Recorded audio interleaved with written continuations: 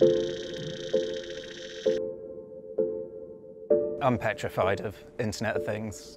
I enjoy the concept of it, but the implementation has been terrible. If you think about some of the things we're talking about connecting to the internet, there may be, low power sensors in the middle of a field somewhere, or your light bulb or something. They don't have lots of processing power that they can go and run an antivirus program on them, for example.